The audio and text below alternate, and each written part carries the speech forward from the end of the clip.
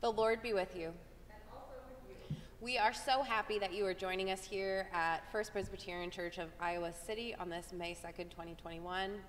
We welcome you into our space, which is a PCUSA church in the Eastern Iowa Presbytery. I would like to invite you to sing Be Still and Know with me. Be still and know that I am God. Be still and know that I am God. Be still and know that I am God. So join me as we open our hearts and our minds and our souls and our bodies to prepare for worship this morning.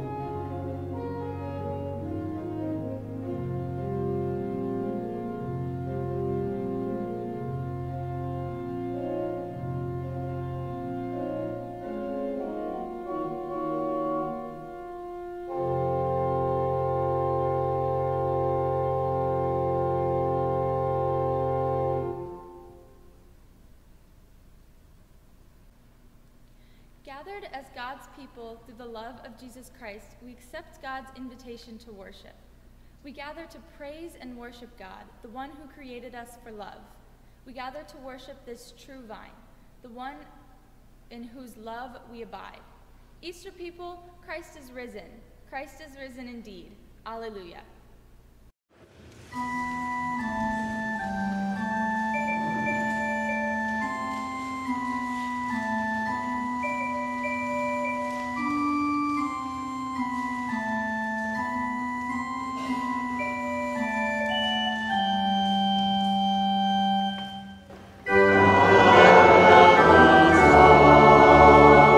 Strangers and friends,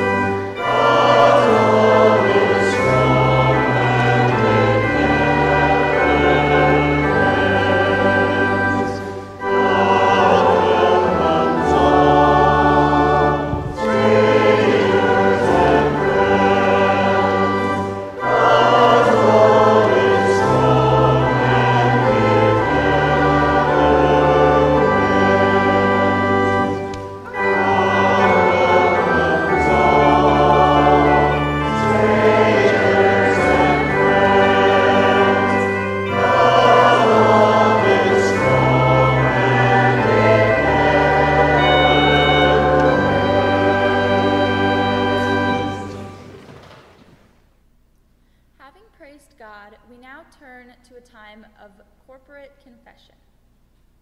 The Spirit of God helps us in our weakness, interceding with sighs too deep for words. Trusting in God's grace, let us confess our sins. O Christ, you are the true vine, and you have made us your branches. In your grace we find strength, and in your love we are set free. Forgive us, O God, when we claim that freedom as only for some and not for all, when we act in ways that enslave those who aren't like us because of skin color, religion, sexuality, or class. Forgive us, O God, when we do not live as people who are your branches, when through our privilege we forget that we are bound to one another by your Spirit and rooted in you. Give us courage to grow new branches, relearning old ways so that we can reach out in justice, claiming our resurrection as a call for freedom and for all of your children. Forgive us, O Christ, our one true vine, and teach us to abide in you.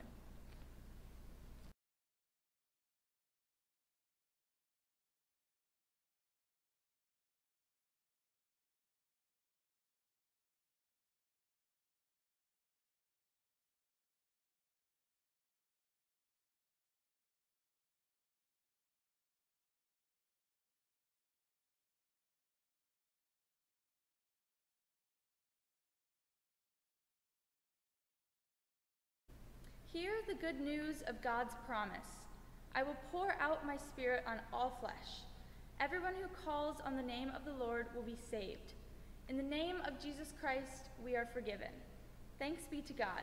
Alleluia. Amen.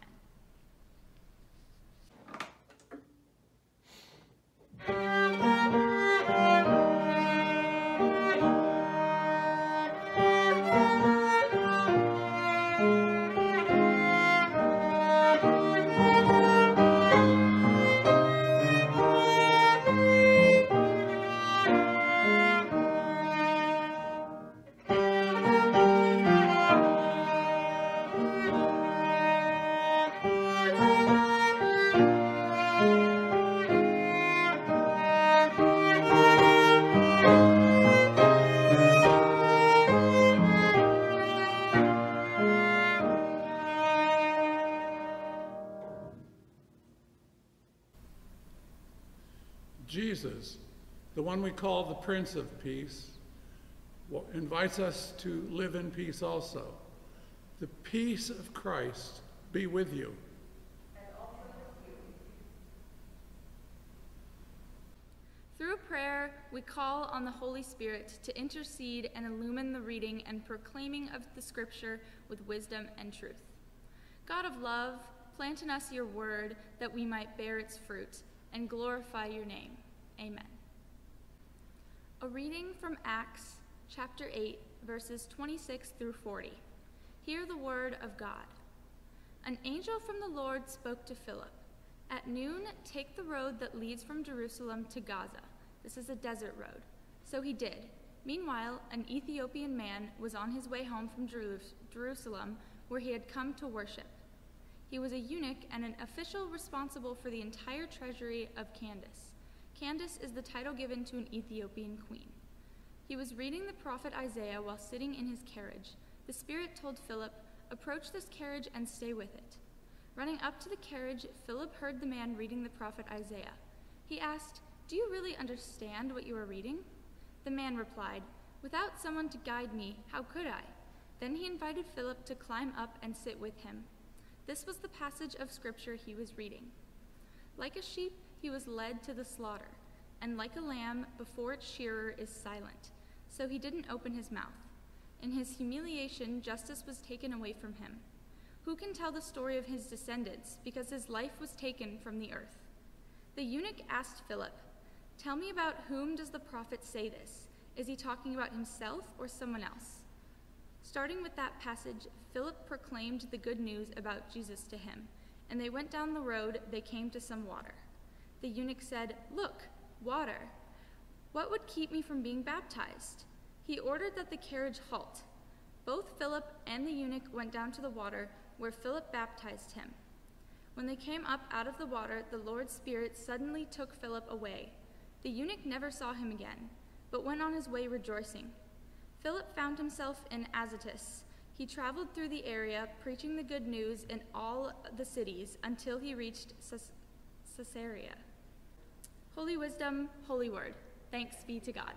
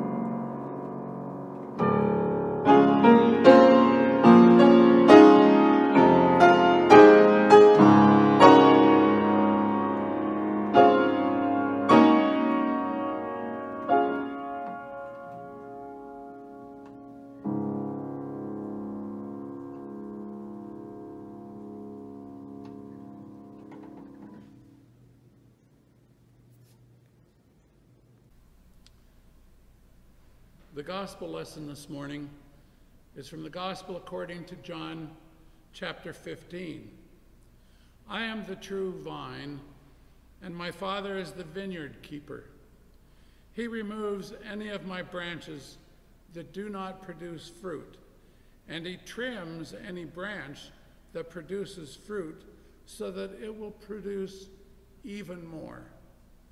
You are already trimmed because of the word I have spoken to you. Remain in me, and I will remain in you. A branch cannot produce fruit by itself, but must remain in the vine. Likewise, you cannot produce fruit unless you remain in me. I am the vine, you are the branches. If you remain in me and I in you, then you will produce much fruit. Without me, you cannot do anything. If you do not remain in me, you will be like a branch that is thrown out and dries up. Those branches are gathered up, thrown into the fire, and burned. If you remain in me, and my words remain in you, ask for whatever you want, and it will be done for you. My Father is glorified when you produce much fruit, and this is the way you prove that you are my disciples. Holy wisdom, holy words. Thanks be to God.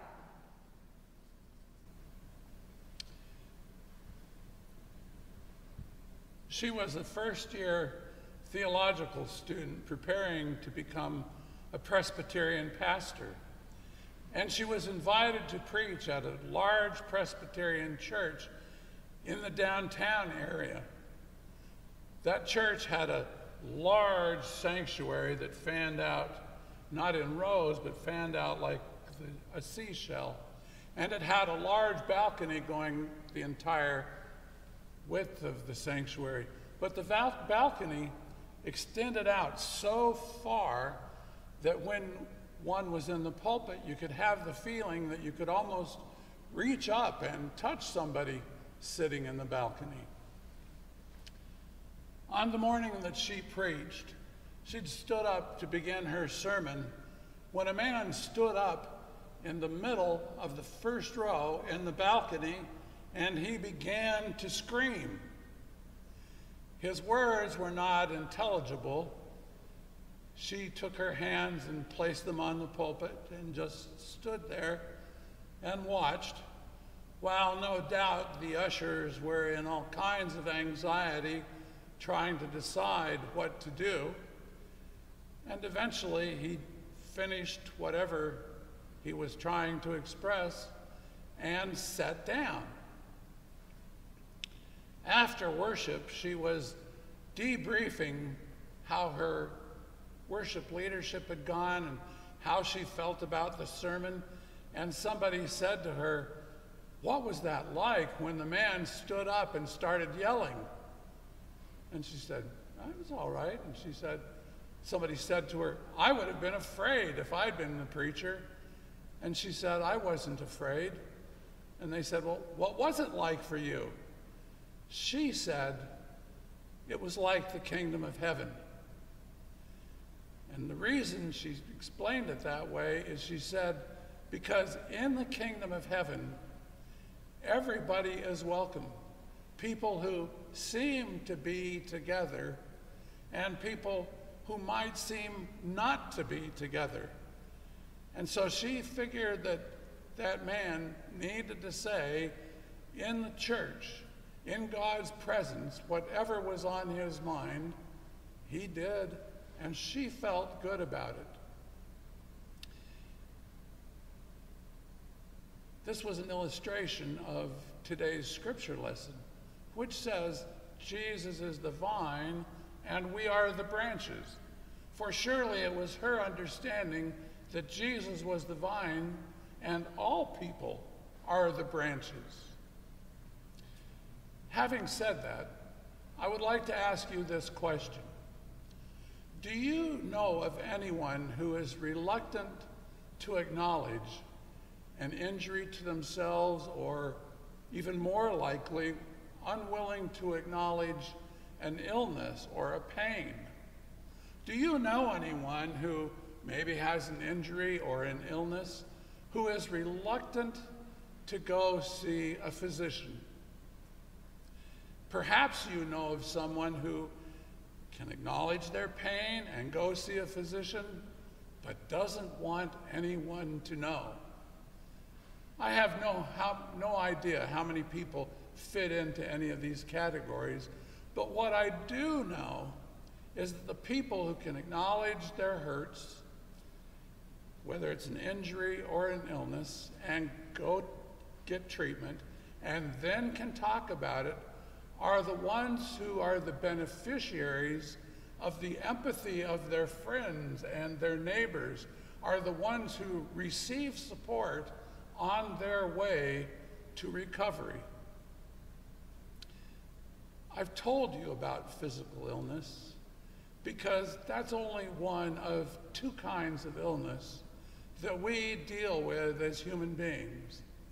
The second kind of illness that we deal with is mental health or mental illness. We could also call it emotional illness. Now, someone who is experiencing mental illness might not find it easy to acknowledge, to tell anyone about, or to get treatment, or to tell the community to get support. And an illustration will tell you why it might not be so easy. Let's just pretend that you're on a leisurely drive on I-80, going down the road about 55 miles. Whoops. I forgot I'm in Iowa. Going down the road about 112 miles an hour, and you're in your lane and there's a car in the other lane, not much distance separating you, and there's somebody riding on your fender on the back, and they get upset with you, and they gun it, and they come out and pull beside you, and you don't think there's room for them to go between you and the other car, but they go for it. It strikes you as an absolutely horrible opinion, and you think to yourself, or you say, that is a person. I didn't say the word, but you can figure out one of any kind of words. They're kind of psychological slang that we do to describe somebody whose behavior is different or that upsets us, as is the case driving down the freeway. One of the problems in acknowledging mental health is that there's a stigma and the use of psychological terms to judge other people makes it difficult for any of us to own our mental health problems. There's another way, though, we can conceive of this. If you were walking down the street and you were crossing the street and accidentally tripped on the curb and twisted your ankle, people would rush over and pay attention, and if you wound up on crutches temporarily or in a boot or with your ankle heavily taped and you were told to stay off of it for a day or two, you would get all kinds of support. But if you have a mental illness, it is not uncommon for people to think, I wonder what you did wrong that you are having these kinds of problems. We don't blame people for physical ailments or injuries, but I think there is not only a stigma about mental illness, there is also a tendency to blame people when they are having emotional or mental illness. There's another way you can see this stigma about mental illness. If you're watching a presidential speech, and the president happens to get a tear, maybe even cry, how do we describe that? We say about the president, he's being emotional. As if, oh my gosh, heavens, he's being emotional. As if there's something wrong. I don't think that's being emotional. I think what that is being vulnerable. And I think those are times for us all to treasure. When you're in a conversation with somebody and they've been telling you about something in their lives and they cry, that's not being emotional. That's just saying, I trust you enough that I can be vulnerable. So what then is mental health? And what then is mental illness? Well, there are 4 elements that I'd like to describe that make up mental health.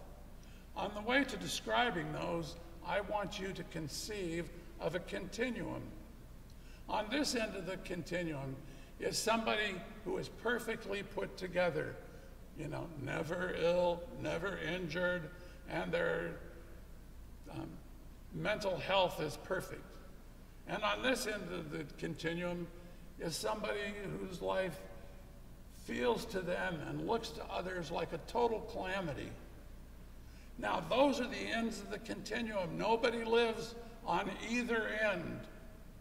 We all live somewhere between those ends. Some people tend to be more physically healthy than others, but that doesn't mean that the others are a wreck. It means they're just maybe to one side of center. The same is true for mental illness. It doesn't, some people are on one side, some are on the other.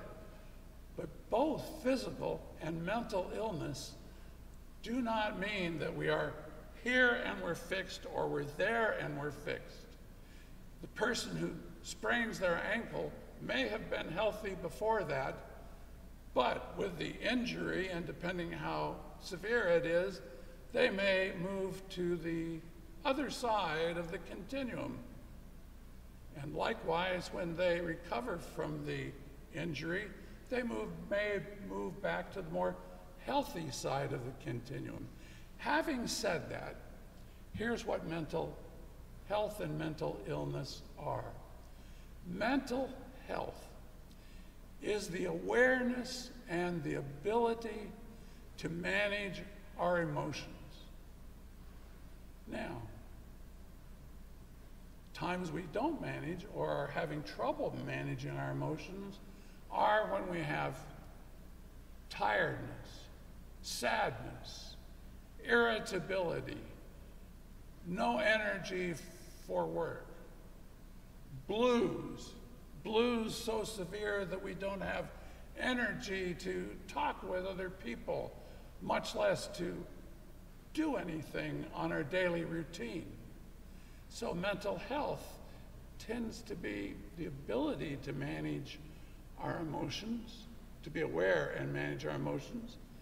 When we are not able to do that, we then are on the mental illness side of the continuum. And we in life will probably go back and forth many times. So there are minor times when we might feel really down today, but we feel up and fine tomorrow. But there are times when we feel down for not simply a day, but maybe a week or 2 weeks.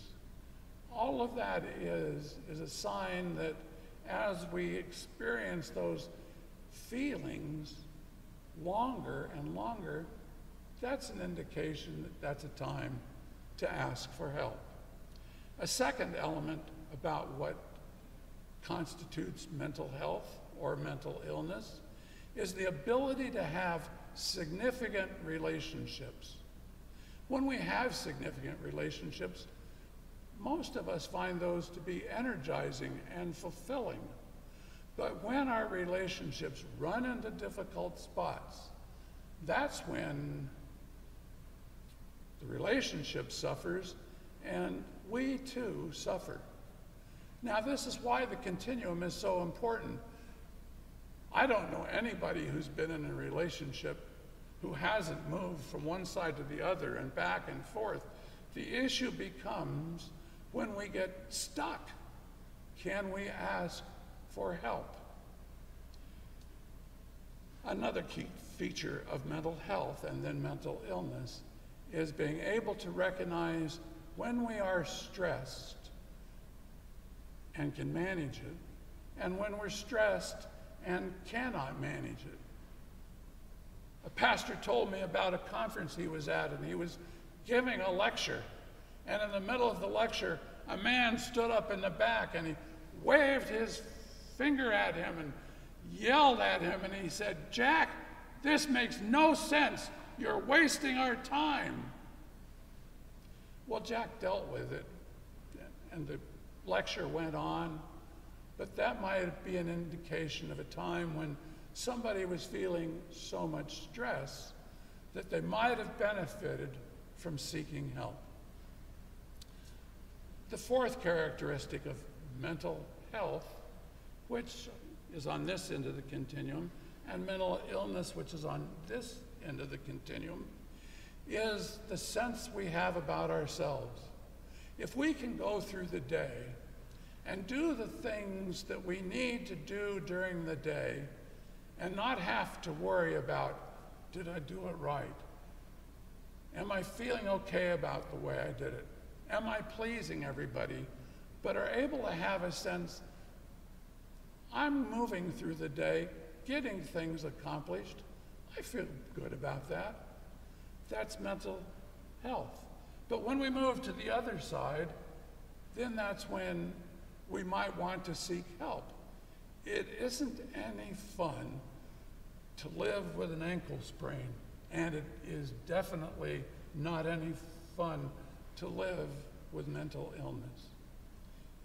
Now, I've said to you that there's a continuum, and the way I've defined the continuum, I think we all have times when we experience mental illness. For some of us, it might be a little teeny bit. For others, it might be a lot. You may have noticed in this sermon that I've talked about Jesus being the vine and we are the branches. Whether we're on this end of the continuum or that end of the continuum, Jesus is still the vine. We are still the branches, not because we're healthy or perfect. We are the branches over here because of God's care and God's love and God's having created us. We are not to blame when we move from one side of the continuum to the other, just like we're not able to get the credit for removing our own appendix. You may have noticed in my sermon today that I have not given illustrations. And I've done that on purpose. Let me explain that purpose. When you go to the dentist, if you're like me, I'm not looking forward to that experience when the dentist picks up that little pointy thing in her hand and starts examining my teeth and finds something that shouldn't be there, like a cavity. And what does she do? She pokes it, and it hurts. Well, she has to. That's part of what needs to be done in her diagnosis and assessment so she can treat.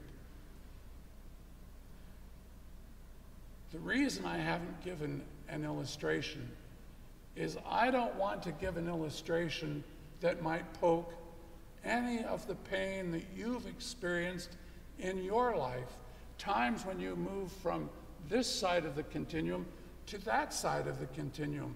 I want to be as tender and caring as I can be, because those can be excruciatingly painful. So let me give one illustration. It illustrates how we move from one side to the other and we can move back. It shows how Jesus is the vine, but there are other branches around who can help us. I don't like to talk about myself in sermons, but I can poke my own pain. I don't want to make yours worse. A long time ago, when I was learning how to be a chaplain, the program I was in was a clinical program. That meant we would go in the hospital and make our rounds and see people, and then we would write up the conversations we had with those people, and we'd bring those into a seminar with the whole group, and we'd get feedback about what we did and what we could do to be a better chaplain. At the time, I was the chaplain assigned to the intensive care unit. Now, this was a long time ago, back before we had lots of intensive care units of different types. And it was a large intensive care unit. And actually, all of us who were chaplains in training thought we were hot stuff when we got assigned to the intensive care unit. So it was my turn to be hot stuff. As you could guess, there were many, many deaths that took place in the intensive care unit. And I did my best to, when the patients were conscious, to relate to them and to relate with their families and the staff. One morning, it was my turn to bring in one of my write-ups of my work with a patient, bring it into the seminar. And I walked into the seminar and I sat down, and I had a copy of what I'd written up for everybody, and I'd circulated all those copies, and I set mine there, and I just sat there. And I sat there and didn't say anything. I didn't know that was going to happen. And the supervisor, the one responsible for all of us rookies, said, "Terry?" And I went. And we sat there longer. "Terry?" And then I couldn't help it. I just didn't have a tear. I fell apart. I just cried and cried and cried, and I put my head on the table, and I cried and I cried. My colleagues knew what that was about because many of them had worked in that unit. My supervisor, who'd been doing this work for decades, knew what it was about. I didn't know. I didn't know that I had moved from this side of the continuum of good mental health to this side with a mental health problem until I couldn't keep it in anymore. I couldn't identify my own stress. I couldn't talk about my own feelings. And it was not voluntary, but I was vulnerable with everybody else. And when I stopped crying, I said to them, "Are the deaths ever going to stop? I can't do this anymore. It just hurts so badly."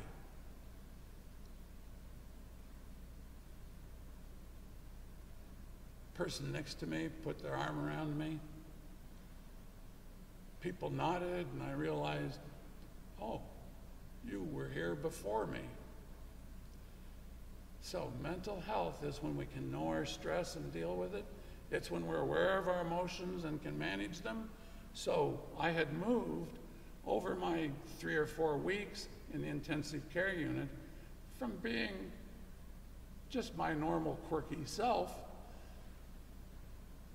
to being really stuck. But when I was able to be vulnerable, in my case it wasn't voluntary, nobody blamed me for feeling that way. As they explained it to me, there comes a time in life, Terry, when you've got to come to terms with certain realities, and that's what you're doing. And I received their care and support. And it isn't often that you get the privilege of moving from what felt like despair in the direction towards a new balance and wholeness in your life. But that's what happened to me. Jesus is the vine. I'm one of the branches. But on that day, a pretty withered and scrawny and distorted branch. But by the end of the day, they had moved me toward the other side. Mental health is something that we have and that sometimes gets lost. Mental illness is something that we have and often gets better. I'm not going to tell you today what to do for your mental health. You probably have a pretty good idea about many of these things.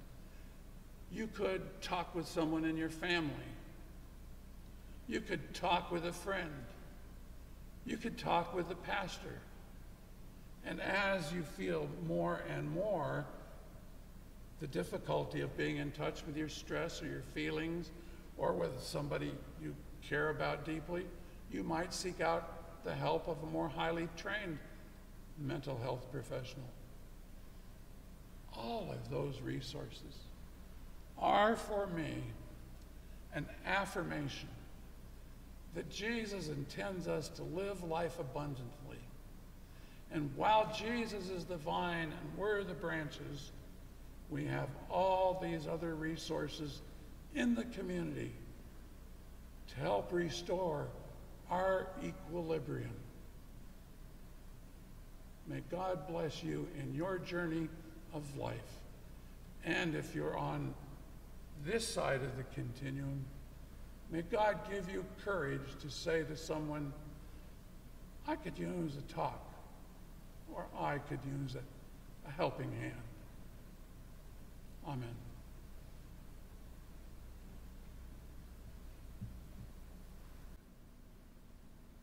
Now we confess our faith. We believe in God, our Creator, maker of a universal community still in process. God who provided precious resources to provide for all. God who created us to be connected as companions with God, the earth, and people of every race, class, generation, sexual orientation, gender, and ability. We believe in Jesus Christ, God's Son, our Savior, who was ridiculed, tortured, and executed for the sins of humankind. He rose from the dead, overthrew the dominance of evil and injustice for our sake, and he continues to judge and liberate the hatred, ignorance, and arrogance of human beings. We believe in the way Jesus is our way, our light, and our life. We believe in the Spirit of God, our advocate, whose blaze comforts with divine presence and challenges human hearts to burn for righteousness. We see the power of God in our lives and throughout the world. We trust that God's work through our actions can bring peace.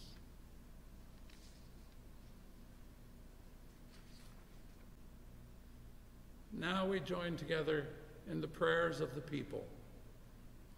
God, you brought healing to the people of Israel, and you sent Jesus to a ministry of healing. Our world needs healing.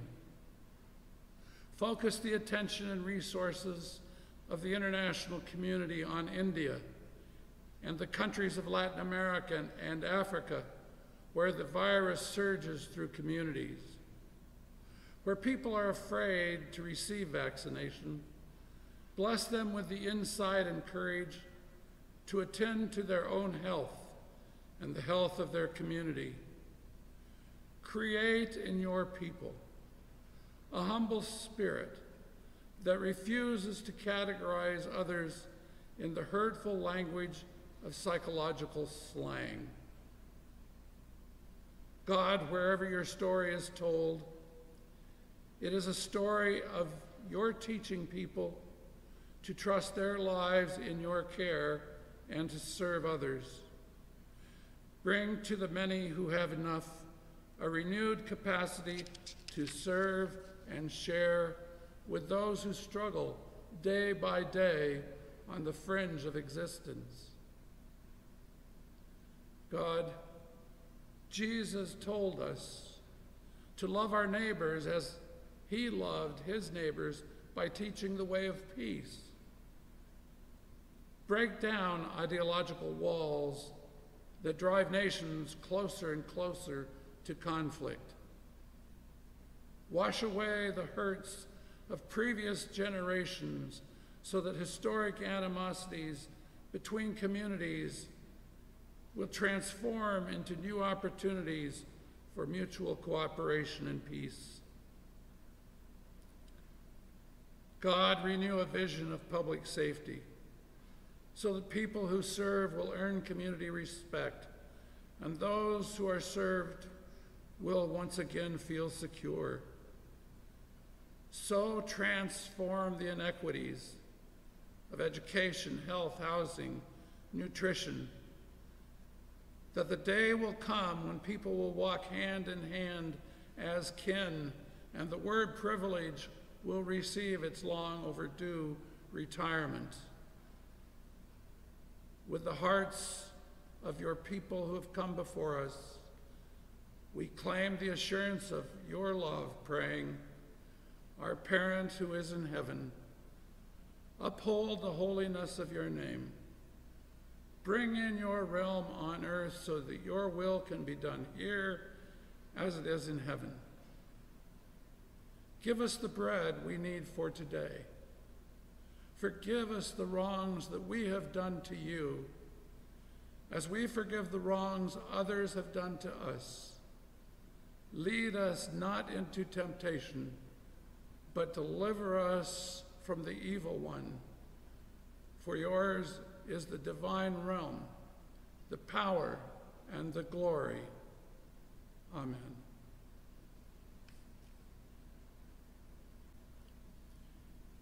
In the spirit of the first believers, we are called to share our goods in common and to contribute to the needs of the poor. With glad and generous hearts, we offer our lives to God.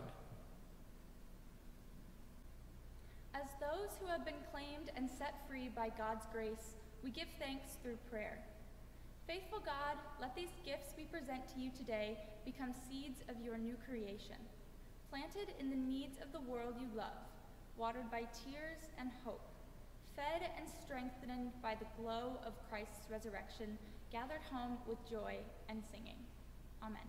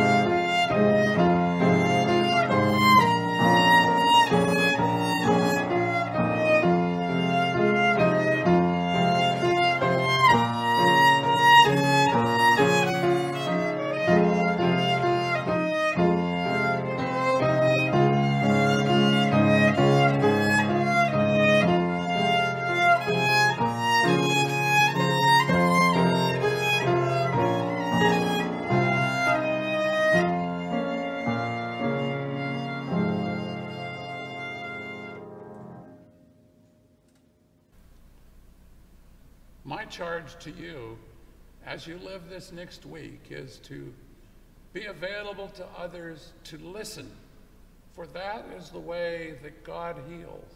It's by bringing listening people into our lives. Now may the Lord bless and keep you. May the Lord be gracious and kind to you. May the Lord's face be upon you and grant you peace.